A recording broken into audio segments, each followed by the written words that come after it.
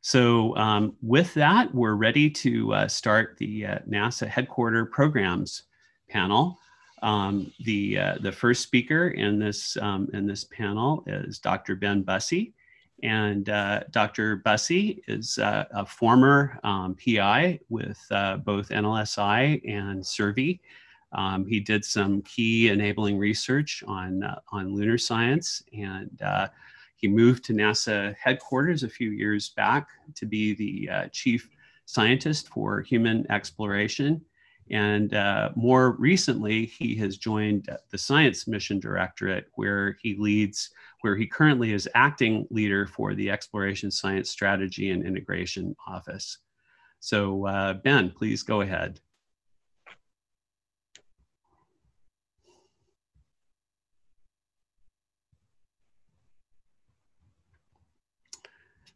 Ben, can you, I'm not hearing you.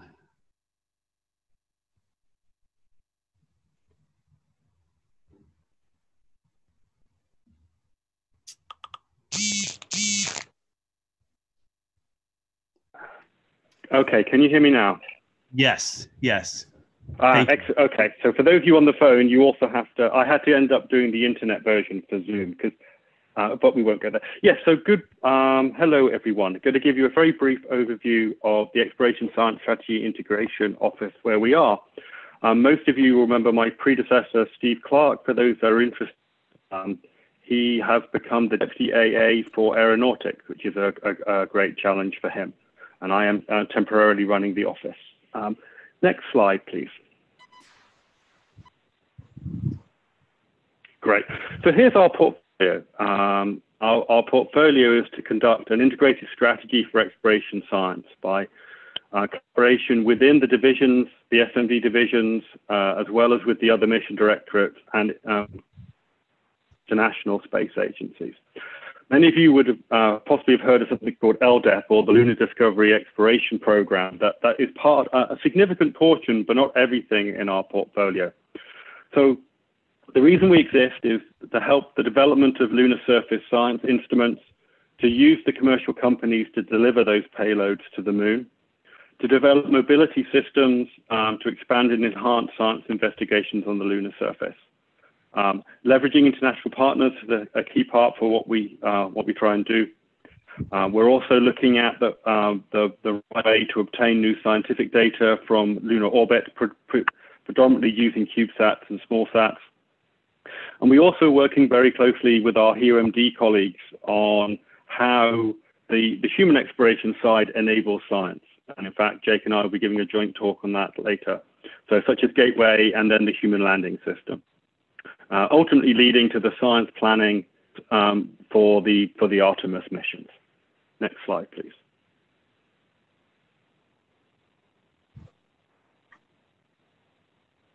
So probably the highest profile thing that we do in the office is the Commercial Lunar Payload Services, or CLPS program. And this, as it says, this is utilizing commercial end-to-end delivery to enable access to the lunar surface. We currently have 14 companies shown in the image on the right on the CLPS catalog. And we do task order, the way we solicit to get our payloads to the lunar surface is we issue a task order twice a year, and any of those 14 companies can propose, and then they are reviewed and when we pick one. The task order typically lists what NASA wants delivered, as well as any other constraints. So if we have very specific landing site requirements to do the science that we want to do, as well as the specific needs for all the instruments on our manifest. So the first 4 lunar surface delivery task orders have been awarded, and I think, and the first 2 deliveries are this time, whoever's giving this talk this time next year, it'll be a very exciting time for the office, because we'll be very close to the first 2 deliveries by Astrobotic and Intuitive Machines. Within the last few months, we also selected Marston to be a CLPS delivery in 2022, and that will go to a lunar pole. And then very recently, Astrobotic was selected to deliver NASA's Viper rover to the moon's South Pole region in 2023. Next slide, please. So some of you have seen this before, but this is the manifest for the first 2 deliveries that go next year. The reason for showing this is really the color key to show that the payloads that we're taking, whilst this is a significant driver, we're also keen to fly other payloads, both technology demonstration payloads, as well as payloads that acquire data that are of use to human exploration, and that's represented here. And most of these payloads were acquired through the NPLP solicitation. Next slide.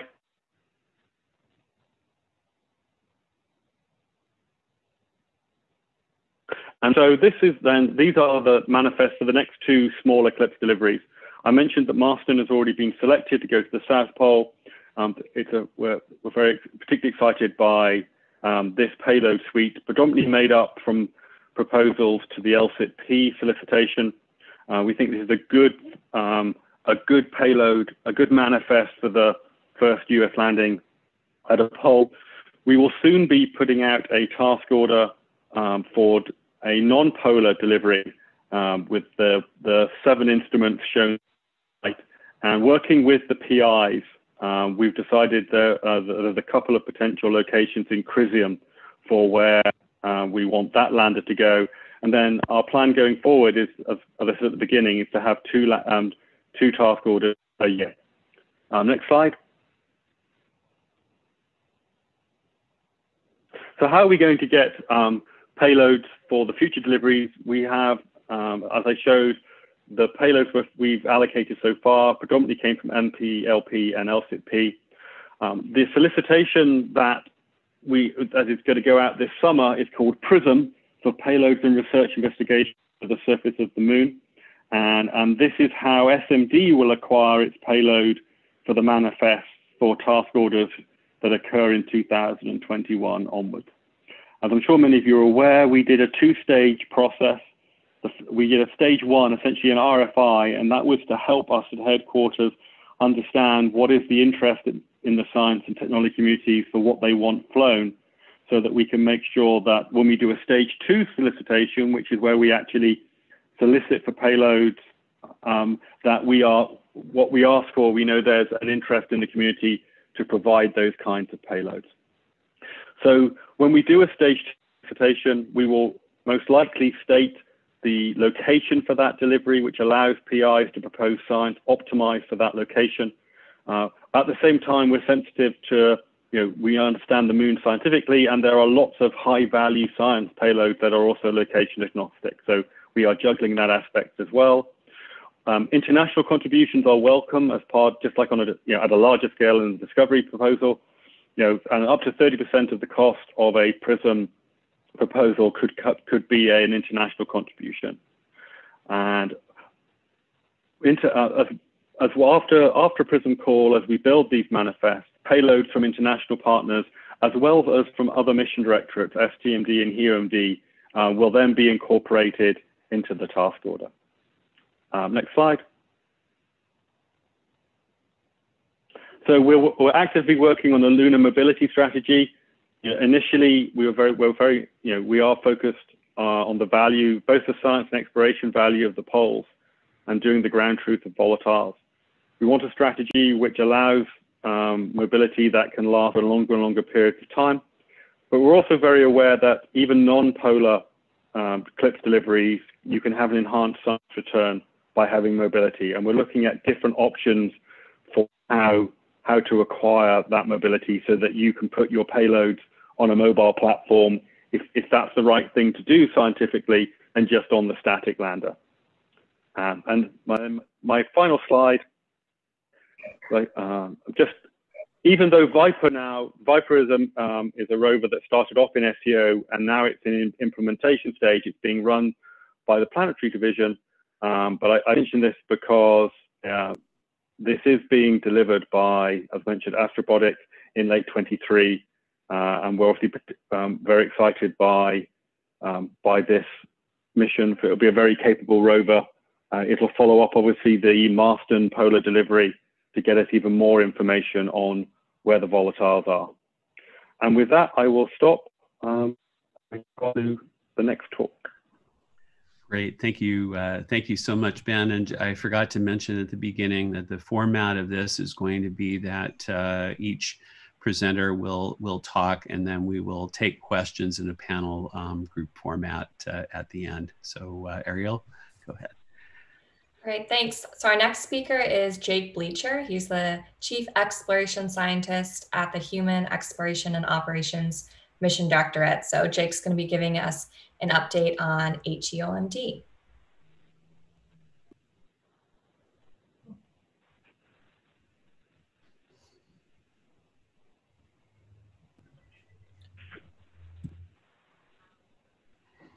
Jake, we can't hear you.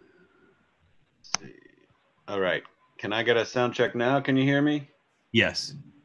Great. Okay. Okay, thanks for the introduction. As Ariel mentioned, I am at NASA headquarters working for Human Exploration Operations Mission Directorate as the Chief Exploration Scientist, which was a position that Ben held before me. And that has been a great opportunity for us to work closely together between SMD and HEOMD, along with a number of other colleagues. And so what we have here today at this point is a few slides that are going to be presented jointly by Ben, Sarah, and myself to go over what we've developed over the last several months, an Artemis science plan, and also some updates additional to what Ben has already given.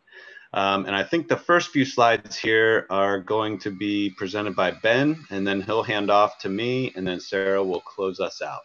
So Ben, if you're still online, go ahead. Apologies, I didn't realize I was going. If I'm sure if people realized that you're going to get back-to-back Ben talks, you would have slept in. So anyway, so yes, as Jake talked about, we have been starting to think about what is the science we want to try and achieve from once we get humans back on the lunar surface.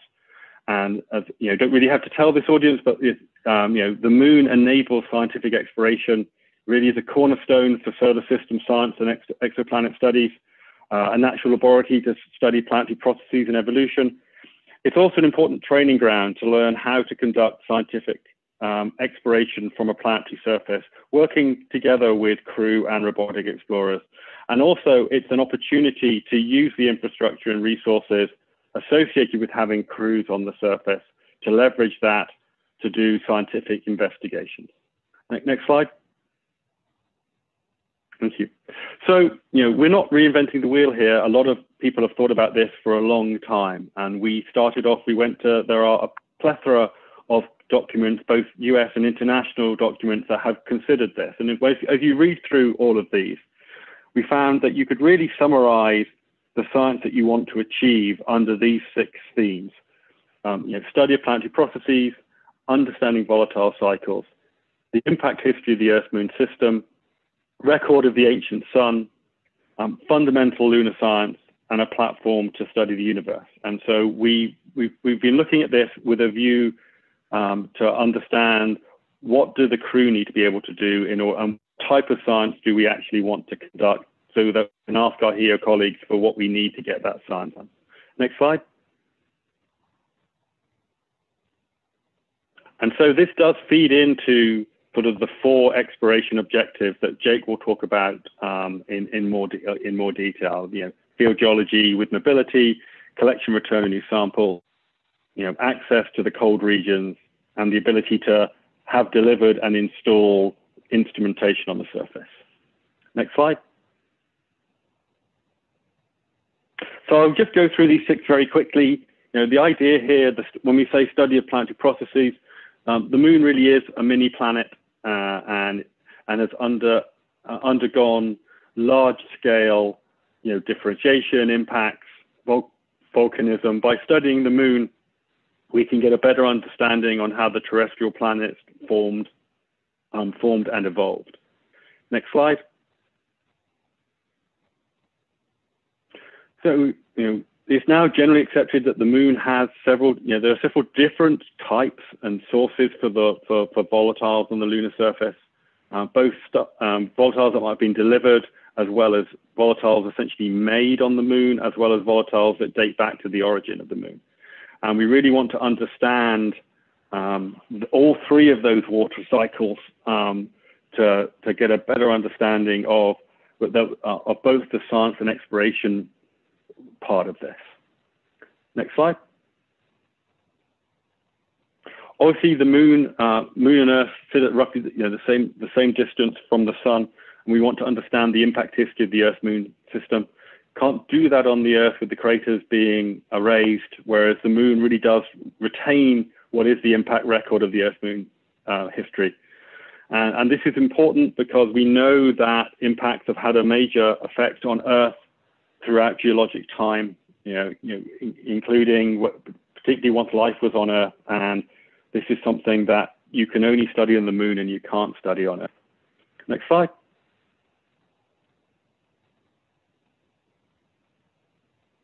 So the lunar surface has been bathed in solar wind for the last 4.5 billion years.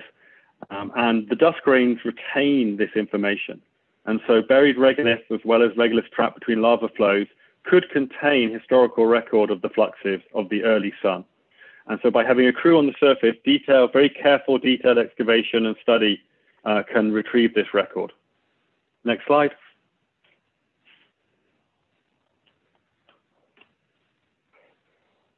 Sorry, screensaver just kicked in, so I can't see the slides.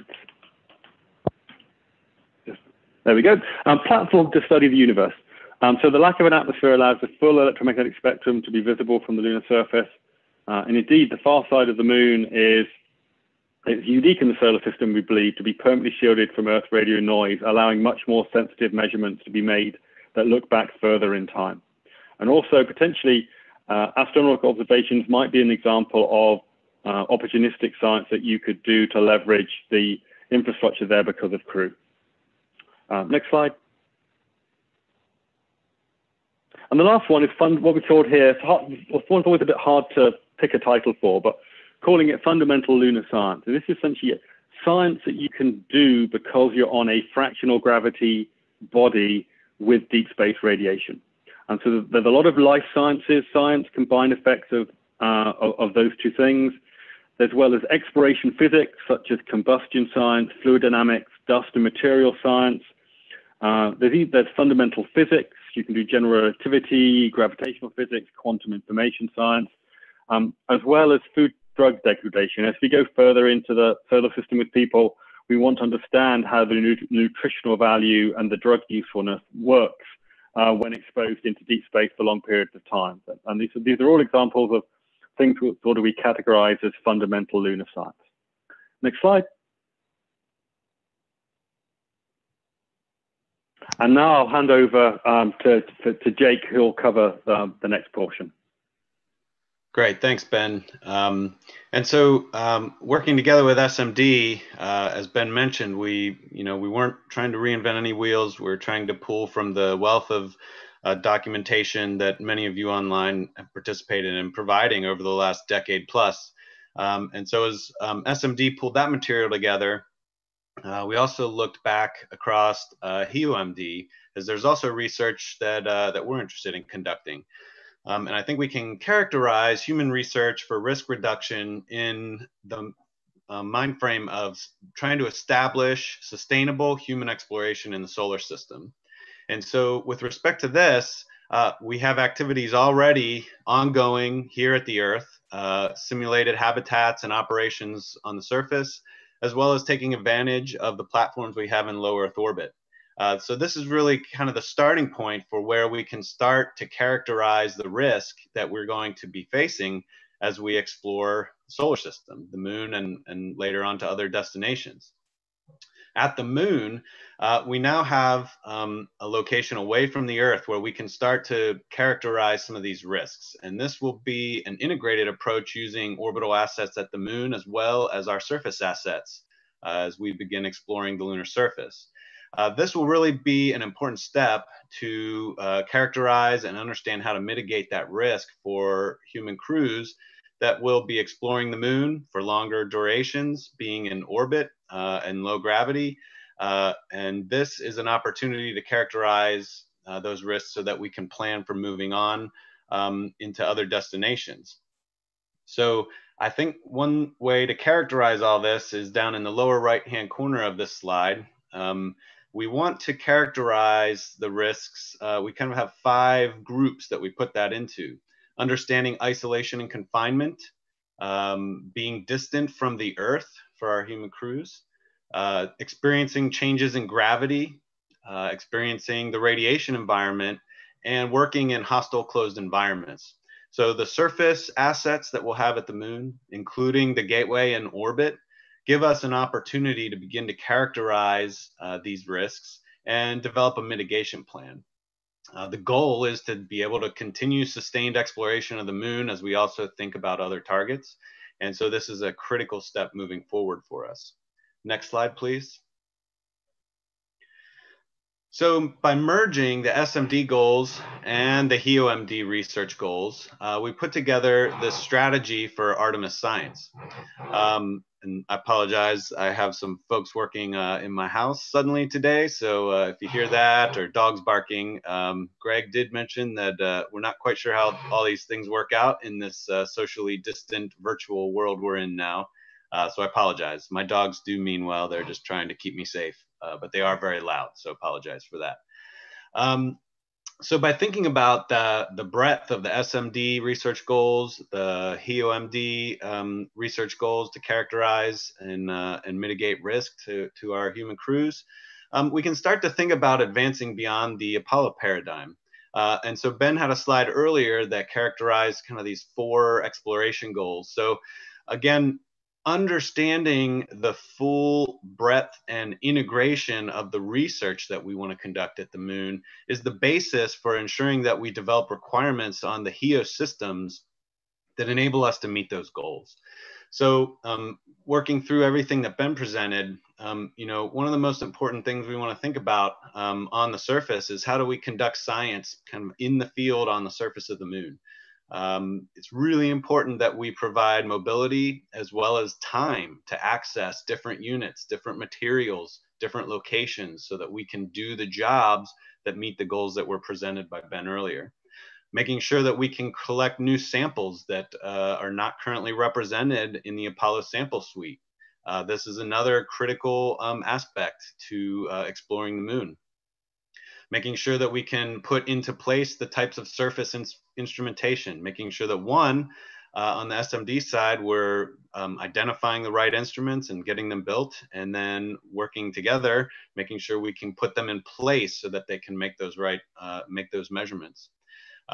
We are well aware from our interactions with SMD that we're going to need to access cold regions and access colder temperatures than maybe were experienced during Apollo. So that includes just understanding that environment, collecting the critical data to help us understand what that environment is, and then being able to apply the correct requirements on the systems that we develop as we explore the moon. Next slide, please. And so this next slide talks about this bold new era of human discovery. And so we try to link up those objectives there with some of the capabilities that may need to come out on the human exploration side. So the opportunity to study broadly planetary processes as applicable to understanding the solar system. Again, recognizing that this is going to require mobility and time to access diverse terrains and unique locations that we haven't yet explored. Understanding the volatile cycles at the moon, we know again requires us to be able to access persistently shadowed and cold terrains. That may be either robotically or with crew. That first step to that is understanding what the environment is that we have to deal with.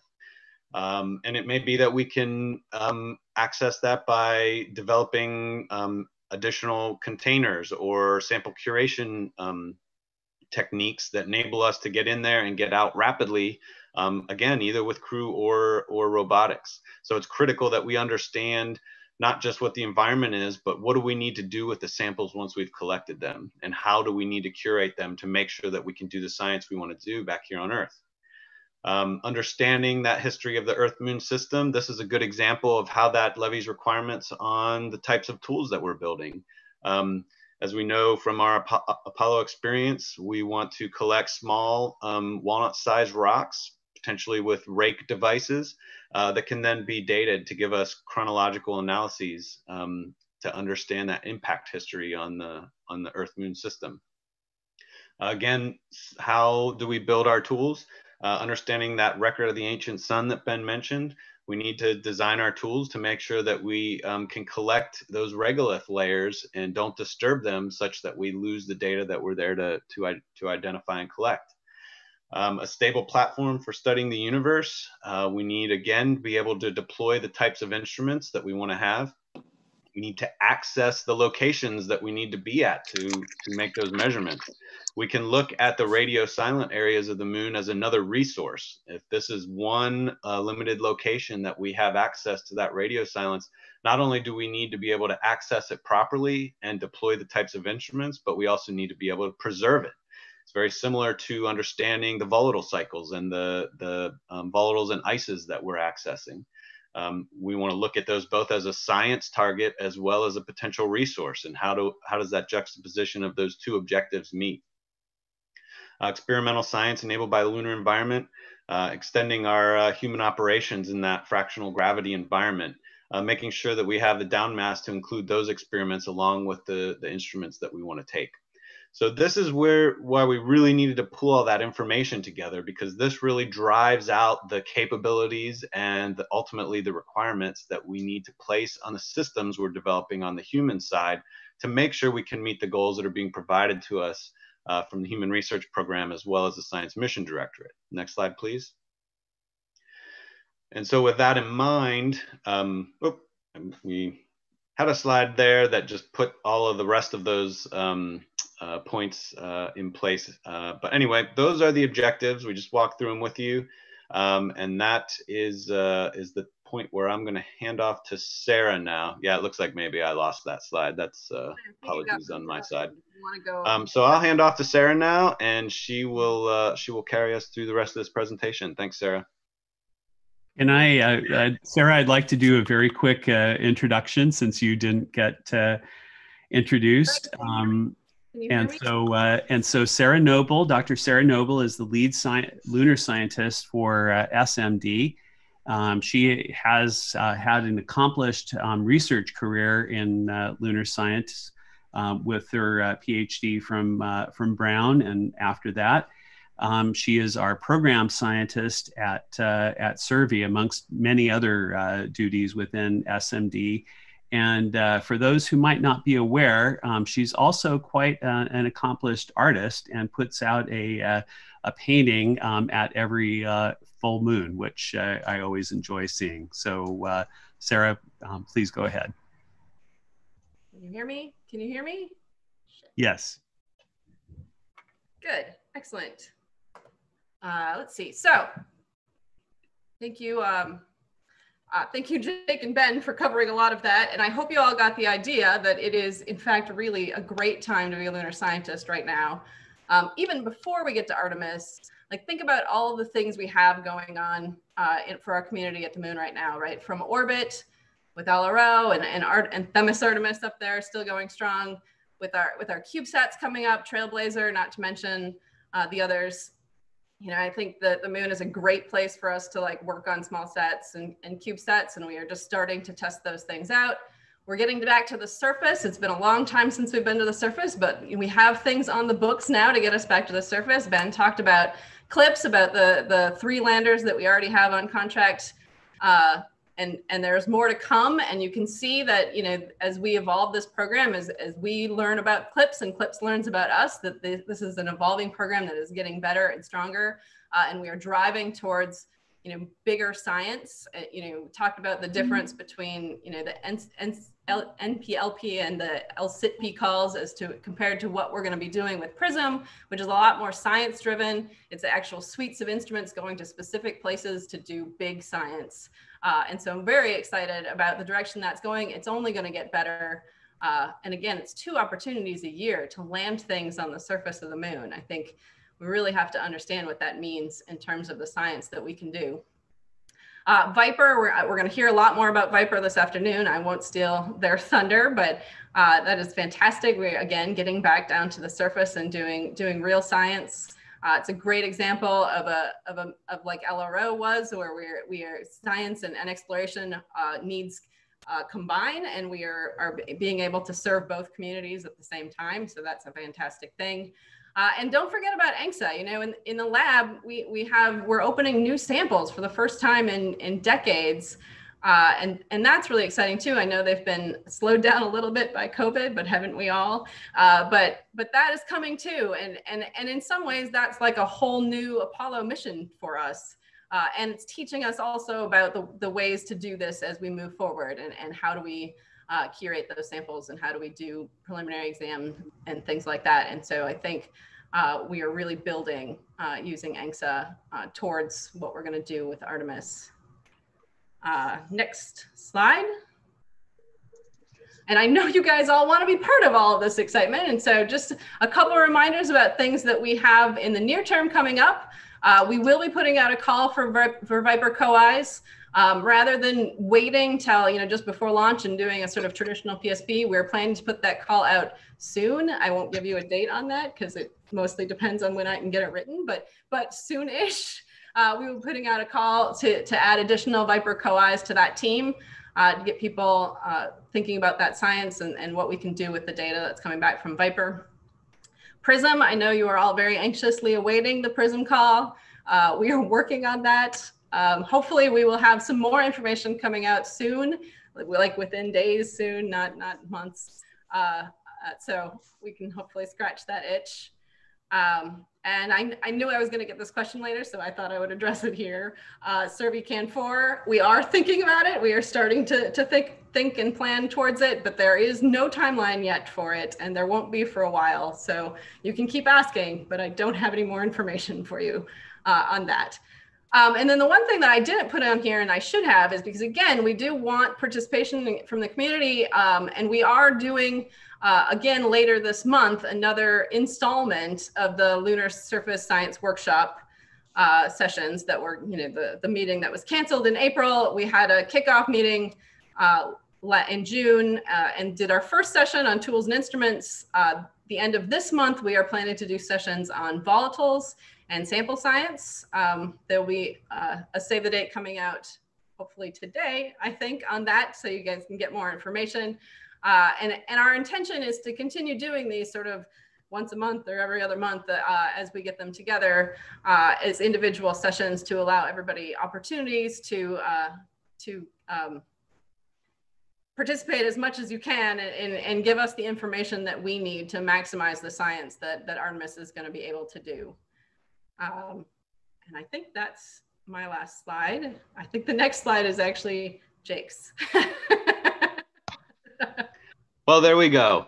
Thank you, Sarah. There are, again, we just want to close out with the Artemis science objectives. So as we talked about, you've heard from Ben and Sarah and myself, a number of exciting things going on that are trying to address these objectives, collecting data to help us understand how to meet some of these goals and how to prepare and build our human exploration systems so that we're enabled to meet those goals.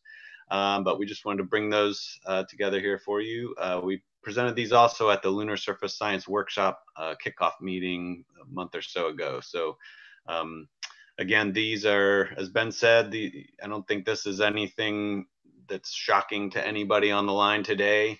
We pulled most of this information together by looking at the documents that you all contributed to. But we're trying to pull it all together so that between HEOMD and SMD, we have an integrated, clear understanding of where we're heading and what the community wants to see done. And as we move forward, you know, each one of these bullets will become ever increasingly more detailed as we work down to what does that actually mean to do that job on the lunar surface. And as Sarah mentioned, we'll continue to work on these virtual workshops to kind of hash that out for us and help us figure that out. So I think with that, our initial talks from the three of us are done now. Thank you. Great. Thanks to all three of you. One thing that I I was going to note at the beginning and neglected to note is that one thing that I'm seeing at headquarters, I spent a few years there myself, is a degree of cross-directorate collaboration that I have not seen in my 35-year career with NASA. And it's congratulations to the people that you just heard speak for all of that. Going forward to the moon is a job for all of us. So I'm so glad to see that, and thanks to all of you for a great presentation. So I'll let Ariel take over. So next speaking to us is Dr. Rachel Klima, and Rachel's a research scientist at the Applied Physics Lab and is the lead for the Lunar Surface Innovation Consortium, LSIC. So that's based at APL, and Rachel's going to give us an update on what they've been up to. Okay. Do I need video on or no? If you want, we're encouraging it. Okay. It seems like the host is not allowing it, which is not usually a bad idea, but I did put on my M-Cube shirt just for this and my moon necklace, so. Rachel, you should be able to turn on your camera now. Oh, that's weird. No, it's still not going. That's fine. Doesn't matter. All right. I will try to share my screen first here. Are you seeing the presentation in the proper mode? Yes, we are. Okay, excellent. So I'm going to talk briefly about the Lunar Surface Innovation Consortium, which is a group that it's a new initiative coming out of the Lunar Surface Innovation Initiative, which is an initiative through the Science Technology Mission Directorate. And so its genesis is from the technology side, but it kind of underlies a lot of what's going on throughout NASA, and the hope is that this will provide a very direct, let me just move to this because I've got the words on the screen, a direct communication pathway between the community, the lunar community being industry, academia, other government institutions, and nonprofits with NASA, so that they can flow some of the technology developments that are being made in the various focus areas of the LSII directly to the community, and then receive feedback from the community about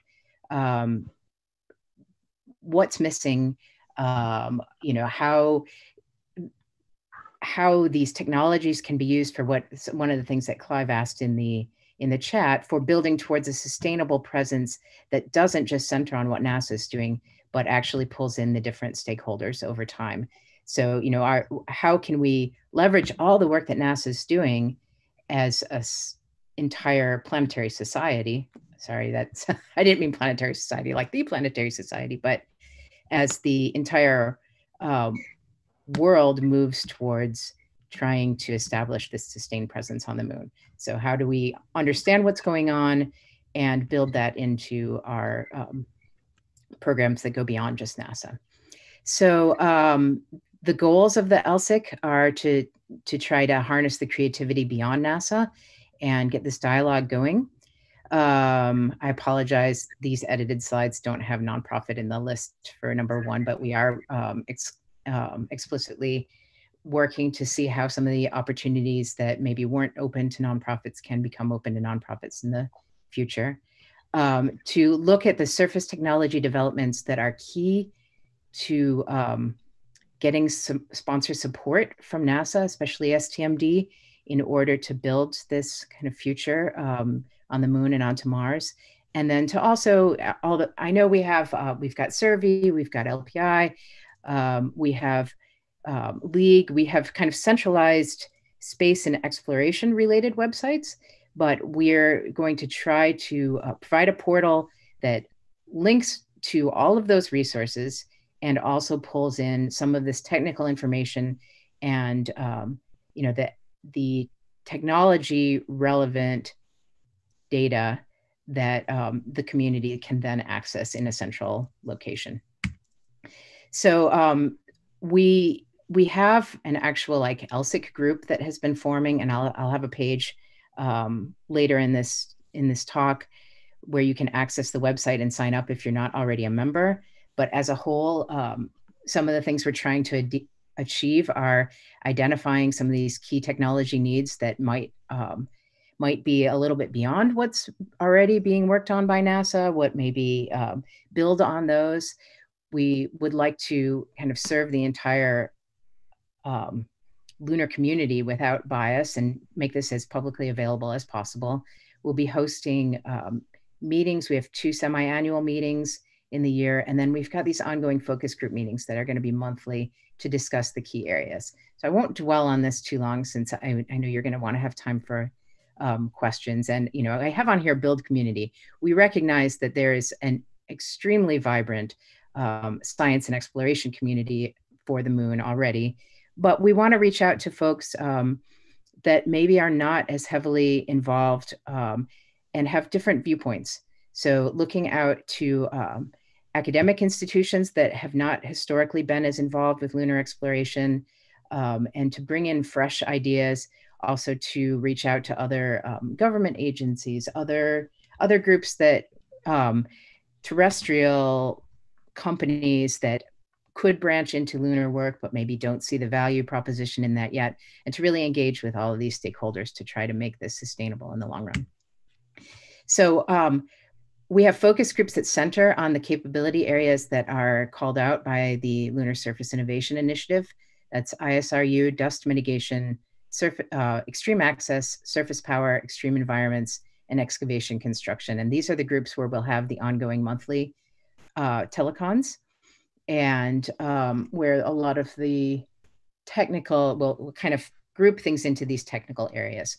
But we're also going to have a lot of dialogue between them, because clearly there are important cross-cutting topics that go between, for instance, ISRU and excavation and construction. So this is not meant to stovepipe the technologies, but rather to kind of give a forum that focuses on those. And then we have a lot of crossover in our membership between the different groups, and we'll make sure that the facilitators are all kind of communicating. So I had authorized by STMD, I wanted to show you, since I'm not from NASA and I can't give out money, I wanted to at least provide an idea of what kind of investments STMD is making into this, because that is another key role of ELSIC, is to help inform the community about some of the investments that and opportunities for proposals that are out there as far as tech development. And one of the big ones that we unveiled at the meeting in February was this Luster opportunity, which is still coming later this summer. And just a couple of days ago, they introduced the power challenge, which is the Watts on the Moon challenge, which is talking about storage of power. So it's not power generation, but it's like there's several facets to storing power, providing power. And I encourage you to take a look. The RFI is open now for comments. And I have the link on the final page, but it's a very gnarly link with a lot of funny characters. So we will also link that from the ELSIC webpage so that you can just click to get there. So before I run any further over, the website for ELSIC is elsic.jhuapl.edu. If you're not involved in our email lists and want to join, we've got meetings coming up this month, and then a meeting probably in the very first week of September. And then here is the Watts on the Moon link, which I guess you can screenshot it. It's not as bad as having to do this at an actual meeting. So I will leave it there, and then hopefully we still have time for questions. Great. All right. Well, thanks so much, Rachel. We're super excited about ELSIC as it moves forward. A lot of progress since the kickoff meeting in just this last February. So we have one more talk in this session, and hopefully just a few minutes for questions before Mr. Bridenstine gets on. And that talk's going to be given by Andy Petro, who is now in HEOMD and was formerly in space technology. He is the lead for space comm and navigation for the architecture of that and development of that for the moon. So Andy, please go ahead. Yeah, thank you. Let me just check that you can hear me. Yes, we can, and feel free to turn your camera on as well. Okay, thanks. So I'm going to, I think there's a couple of parts they can bring those up to. So I'm going to talk about the communications and navigation service at the moon. And I mean, as everyone knows, there's also communications and tracking network that already exists to support lunar activities. It has, as it has in the past. That is being enhanced and upgraded to support this new era in lunar exploration. But above and beyond that, we're beginning to implement an integrated architecture that will go beyond that, including things like relays, crosslinks, and kinds of navigation services for our lunar activities. And those are to support the science exploration and the technology development missions. We're working on a regular basis across all the organizations, all of the elements and activities. As Greg had mentioned, there's a great interaction among the different mission directorates and organizations at NASA. I talked to people like Ben, Sarah, people on this panel, and many others on a regular basis on this subject. So we're working together on that. The idea is what we're calling a LunaNet concept that would include not just the typical data transmission services, uplink, downlink types of things, but position, navigation, and timing service and information services, things that might provide space weather alerts to various missions, collision avoidance kind of information, predictions of impacts on the surface, the types of things that could be shared and would be valuable across all of the various missions operating on and around the moon. One of the early driving requirements for this system will be early far side missions and also the missions in the polar regions. Operating near the poles means that the Earth is very low on the horizon for direct communication. So it's very likely to be interruptions in that, and some interesting places that people will want to explore may also be somewhat difficult to reach in a direct Earth communication. So we think that working relays that can provide coverage overhead would be extremely valuable for that, for the science missions and well as the human missions to come. Our goal is interoperability across what we expect to be multiple providers of these services and all of the multiple users. And we expect those service providers to include commercial vendors and international partners. And in fact, a lot of this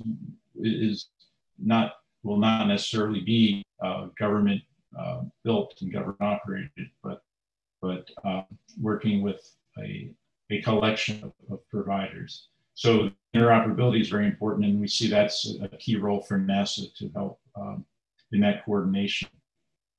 And with the overall goal that individual missions shouldn't need their own communications and navigation infrastructure. That's something that should be there so that people can build their missions around those capabilities rather than having to include the cost of that in their own projects. And overall, we want to begin small and keep it affordable. There's many things that are beyond our control in big programs like this, but one thing we can do in order to have control over what happens is to keep things small and keep them affordable. And that's the approach we want to take. We intend to do this in through a series of generational increments. So I don't see the charts. The second chart I had was going to talk a little bit about the relays and just the importance of having relays. Obviously, relay satellites orbiting the moon.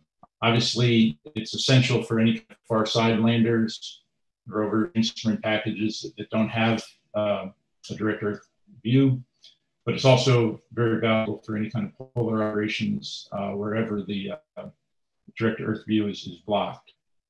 And another important thing is that having a relay nearby reduces the link length, between that user and their comm service, so they don't have to have system size to go all the way back to Earth. So that means they can have smaller and lower power systems, for example, on rover or other package, and that should be very enabling for a lot of missions. Flip to the next chart if you'd like. It's what I'm discussing right now about the relays. Also, if we want to have globally distributed instrument networks, again, this is relays could be very valuable. Each of those stations that have a smaller comm system and send their data back to Earth. And we can provide local links between multiple users and avoid having to go from there back to Earth and then back to the moon again, which reduces the time delays, and it reduces the demand on the Earth's receivers, which are going to be heavily taxed with all of this information coming back from the moon. And again, we can aggregate data, provide cross-link capability, and better manage the demand on those Earth stations. And we also expect that the relays can host navigation pins and disseminate the information I was talking about, the position, navigation, timing, situational awareness. And overall, it can provide a more robust and flexible operations for all of the missions on the moon, and just overall provide a more flexible and capable service for everyone.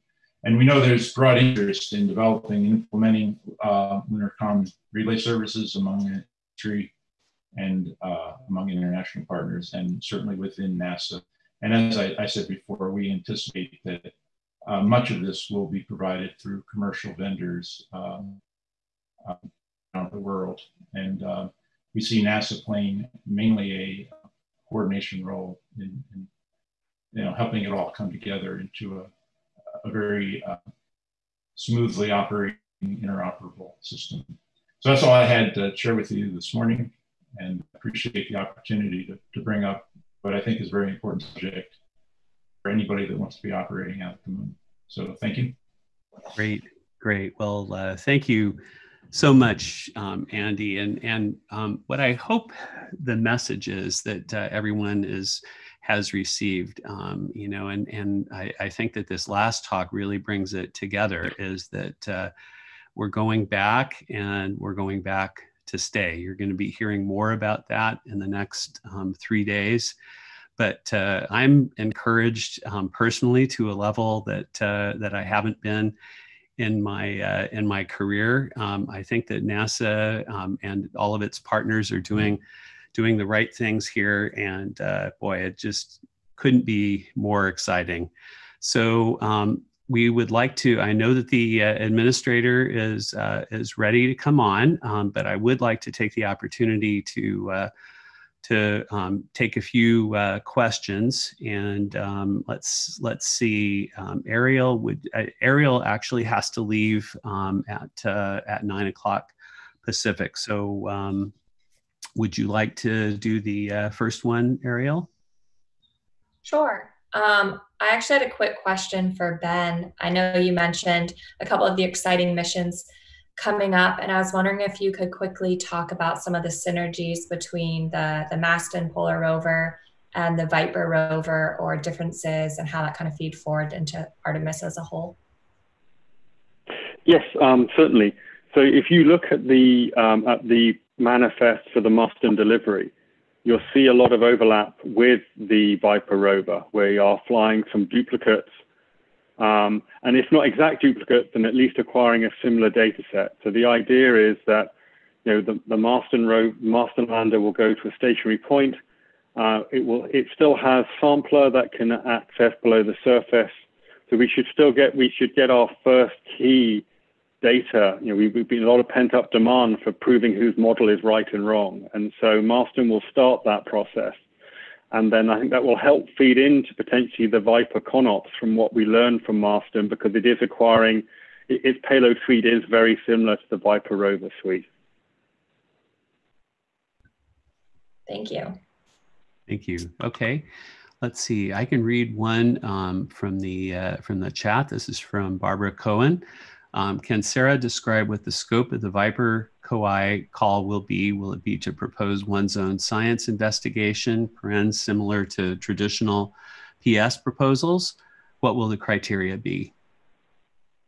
Yeah, well, we're still writing it, so details still TBD. But yes, the idea is that it will be similar to a traditional PSP program where you would propose your own science, but you will also be integrated into the team and participating in team meetings and discussions.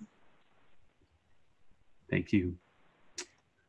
We also have a question for Rachel. This question's from Angela DePremont, which is the technology focus and the origin of the consortium was mentioned, but we're curious if there's any interest in incorporating space policy related goals that could serve to inform the technology decisions and the goals. I was just typing a response in case we didn't get to this one. So yes, I think we have to, maintain sort of the technology focus side for the focus areas, but I'm very interested in pulling in the work that some are starting to do, like with Open Lunar, as far as discussing some of the policy and kind of like how, if we're going to have a sustained presence on the moon, what are the societal impacts and the kind of policy and even like, I don't want to say morality, but I am saying it apparently, but like kind of the bigger, more human implications of that. So I'm kind of in the middle of working out how to include that somehow. So I guess the answer is yes, but it's like, it won't be, if you're interested, email me because I'm trying to kind of have these discussions about how's the best way to fold this into our discussions, especially when we have the entire group meet. The highly focused monthly meetings are going to be mostly surrounding the technologies and whatnot. But when we're talking about the larger effort, I think this is something we want to give a voice to in our LSIC-wide events. Great. All right. Thank you, Rachel. So this is a question from Clive Neal. Question for the NASA panel: how is NASA, HEOMD, and SMD planning for sustained and sustainable human presence on the moon, as indicated recently in the Artemis rollout? Science alone won't be enough, I fear. Anyone want to take that? I can take a quick stab at that. I think that dovetails very nicely with the prior question that that Rachel was answering. You know, we do have to consider the breadth of objectives for the lunar surface and exploration of the moon. And you know, an example that I kind of point to often is looking at volatiles and ices on the surface. They can be considered as a resource target. They can also be considered as a science target. And so we have to start learning, how do we have these different goals meet with each other. And you know, we have talked from the very beginning, the Space Council has mentioned the reason we're going to the South Pole is because we can take advantage of the resources there. That includes not only the water, but also the light. So we have to think about, from a planning perspective, you know, things like if you put up a big solar array, it's not like something that, like ice, where you're digging down to get to the resource. A solar array basically blocks the light for the terrain behind it from the perspective of the sun. So there's a lot that we have to balance there. And I think that trying to meet the objectives that are presented to us will require this kind of collaboration, as Rachel was talking about. So that's why we're trying to get these integrated strategies pulled together that include SMD goals, that include STMD goals, that include HEOMD goals, because the decisions that are being made with respect to how we build these things are going to impact everybody that has an objective at the lunar surface. So very much agree, Clive, and I hear your point. Science alone probably doesn't cut it here, but there are significant technology goals. So from a utilization perspective, that's what we're trying to get a handle on, is what are the breadth of those objectives, so that we can make sure we're designing an architecture that enables us to address all of them.